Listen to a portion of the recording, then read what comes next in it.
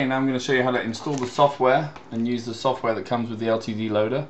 When you put the CD into your computer, this is the window that should come up. This will install the Vichy software. So we're going to click next. You have to accept the license agreement. Do we want desktop and launch icons? Yes. And then we click install, and it's going to install the Vichy software.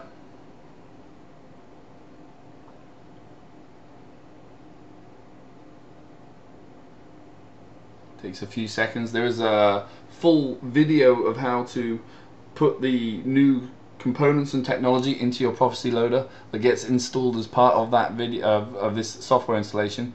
You can see there, that is the install video. You'll need to go down and open that from the start bar though to actually be able to watch it. It's a pretty big video, it's pretty thorough. Obviously I have a lot of other videos on my YouTube channel now that also go through and show you that installation. I think the newer videos that I've done more recently and put up on YouTube may be better than the one that's actually on the disc.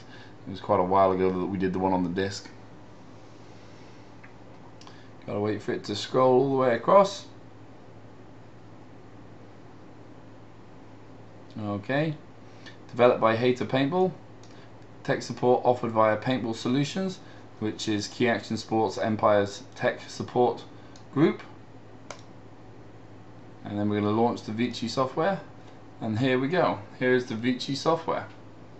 To actually get the software to activate on the setup here, you need to plug the USB cable into your computer, then into the loader, which means you have to remove the backplate from the loader in order to be able to plug in the cable. But that's quick and easy to do.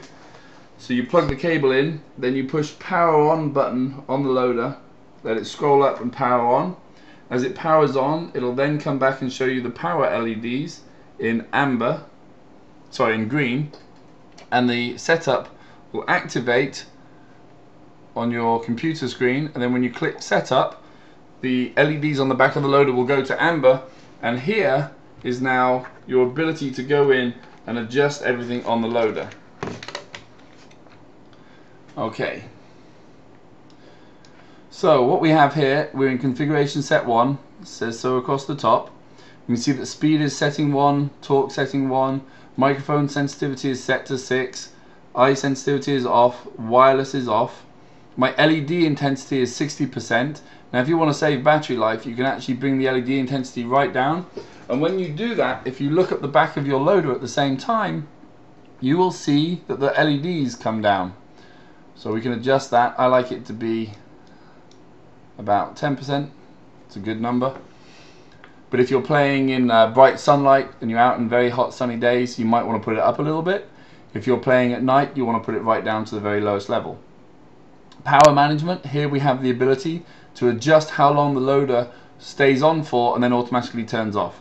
If you're playing a big game, you're going to be playing all day or all night, you might want to turn the power management off completely, and then the loader will just stay on as long as you want it to, until you power it off yourself. The only risk there is if you forget to turn your loader off, it will stay on until it drains your batteries completely.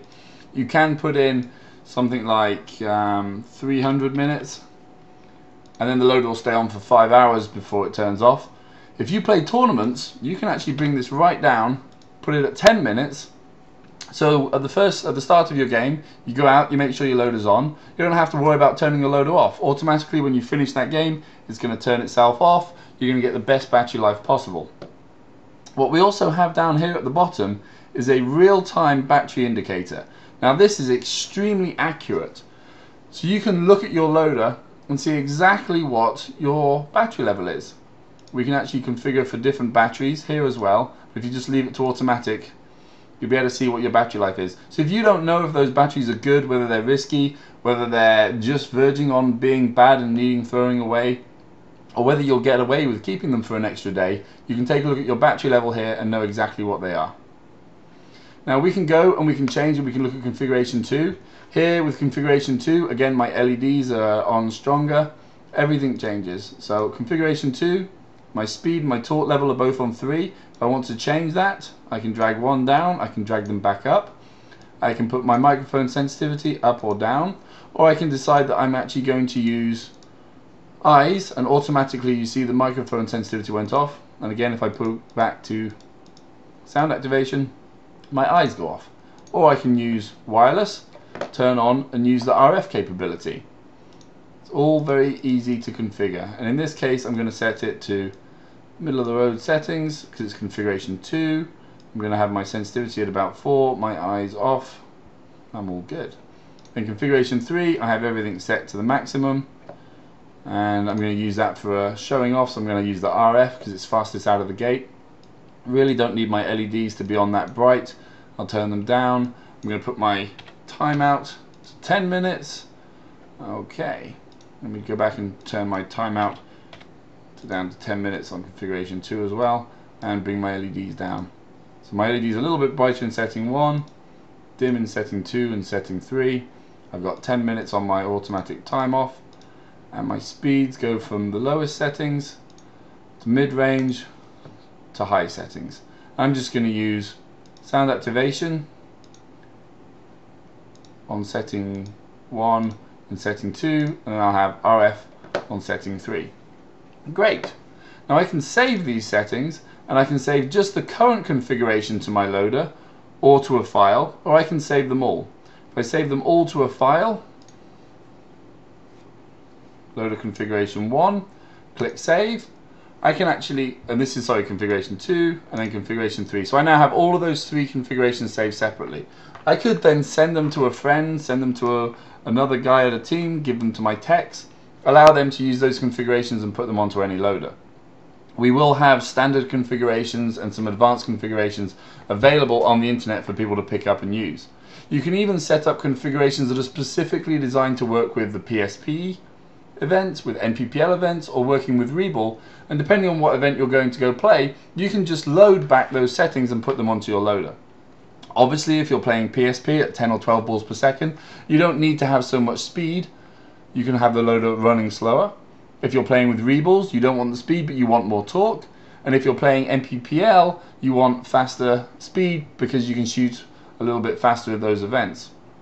Or you can have some settings set to the maximum for ultimate speed and for showing off with YouTube videos.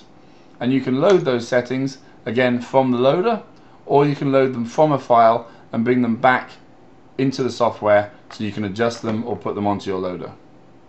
You can reset everything to the previous values or to your default values, and when you're done you can simply exit the software. Do you wish to exit without saving the software? Without saving the settings? Yes, in this case I do. Okay, and then we also have links here for any software updates available, to get the online manual, and for tech support.